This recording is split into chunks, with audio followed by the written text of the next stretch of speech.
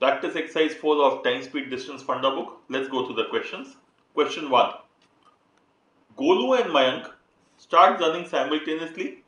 Golu runs from point A to B and Mayank from point B to A. So Mayank goes from B to A. Golu's speed is 6 by 5 of Mayank's speed. After crossing Mayank, Golu takes 2.5 hours to reach B. How much time does Mayank take to reach A after crossing Golu?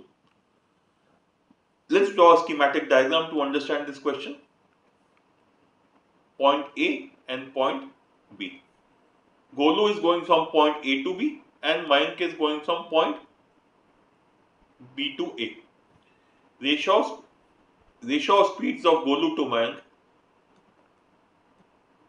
is 6 upon 5. That's the data which is given out here. Next it says, after crossing Mayank, Golu takes 2.5 hours to reach B. So let us assume Golu and Mayank cross each other at this point. This distance is covered by Golu in 2.5 hours. So the question is, how much time will Mayank take to reach his destination after crossing, or how much time will be taken to cover this distance?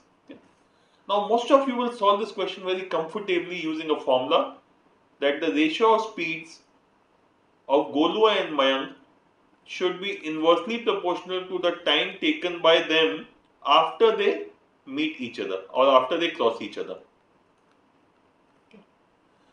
Now the question tells us that the speed of Golu is to speed of Mayank is 6 by 5.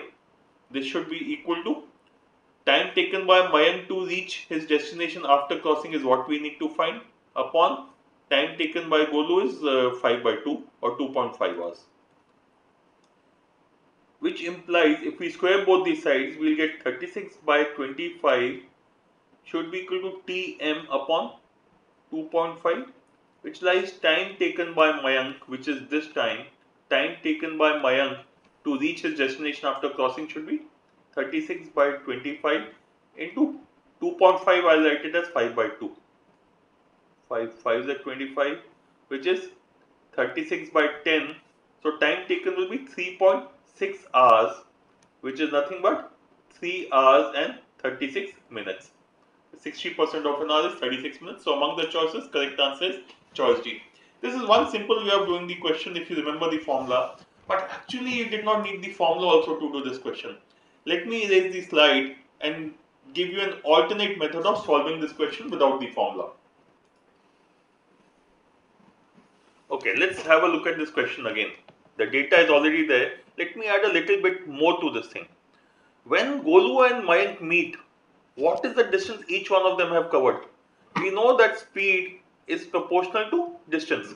So if the ratio of speeds is 6:5, the distance covered by them also will be in the same ratio. So I can say the ratio of distance will also be 6:5, or when they are meeting, the point of meeting is 6 units from A and 5 units from B. Why? Because the ratio of speeds of Golu and Mayank is 6:5. So when they are meeting, the distance covered by them will also be in the same ratio, or this distance A to the point of meeting is 6 units, then B to the point of meeting should be 5 units. The second thing which we all know is speed is inversely proportional to time. Okay? So we'll use these two things to get to the answer. Now Golu took 2.5 hours. Golu has taken 2.5 hours to cover this distance from B to the point of meeting. But this was 5 minutes. So how much time did Golu take to cover this distance? The time taken by Golu to cover this distance would have been, Golu would have taken 5 by 2 into 6 by 5. Why 6 by 5? Because the distance has become 6 by 5. So the time taken should also become 6 by 5. So Golu would take 5 by 2 into 6 by 5 hours to cover this distance. But how much time will Mayank take to cover this distance? The speed is inversely proportional to time.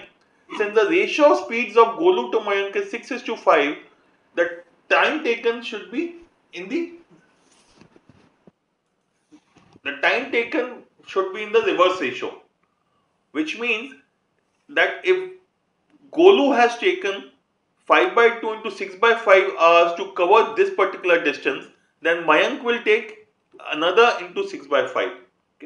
Why into 6 by 5? Because the time taken will increase because Mayank has a speed which is lower than Golu. So in a way, all I am doing is applying the famous chain rule which you use for time, speed, time and work.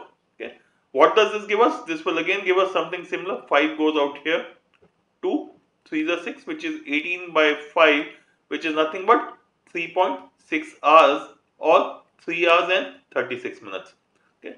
So you could have straight away done this question without the formula, but if you remember the formula, that is the preferred thing to do. That is the preferred thing to use because it will take lesser amount of time for most of you.